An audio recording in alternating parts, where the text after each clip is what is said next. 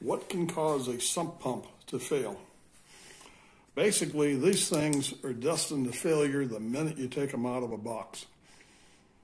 This thing is always in water.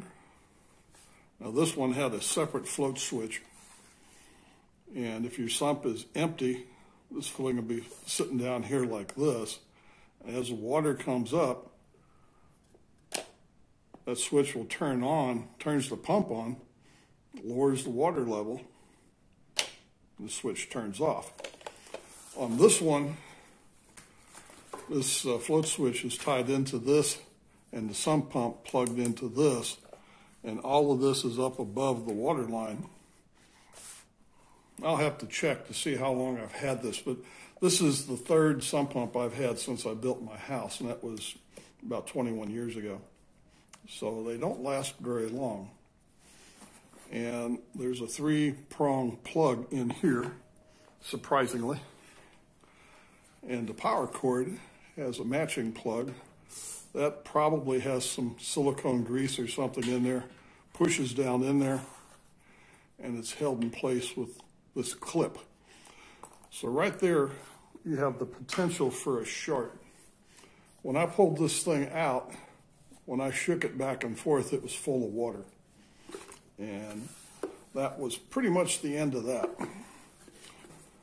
If you are running a sump pump and it plugs up, you check the screen, and this limits how large a particle can get into this. Quite a few screws in that. And this comes off, and there's a rubber gasket that seals this chamber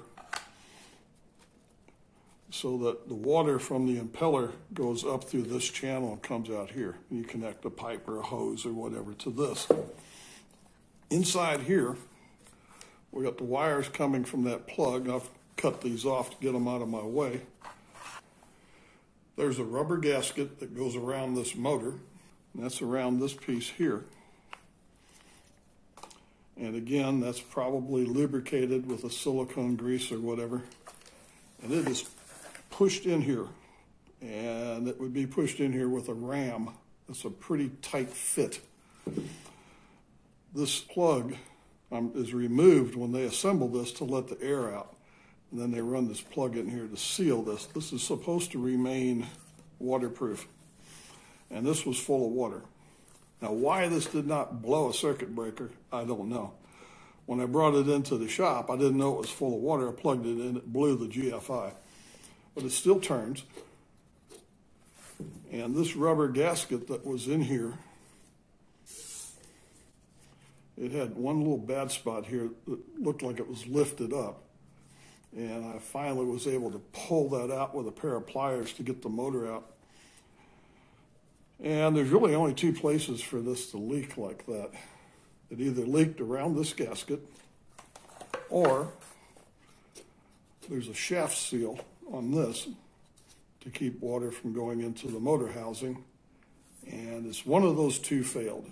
It's filled with water, and that's the end of that story. Not repairable.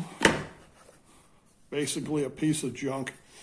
If you have your sump pump is plugged up, you can open this up and see if anything's wrapped around this, like string or dirt or something has plugged it up. But that's about the only thing you can do in the term of maintenance. When they quit, you go buy another one and throw this one in the garbage can.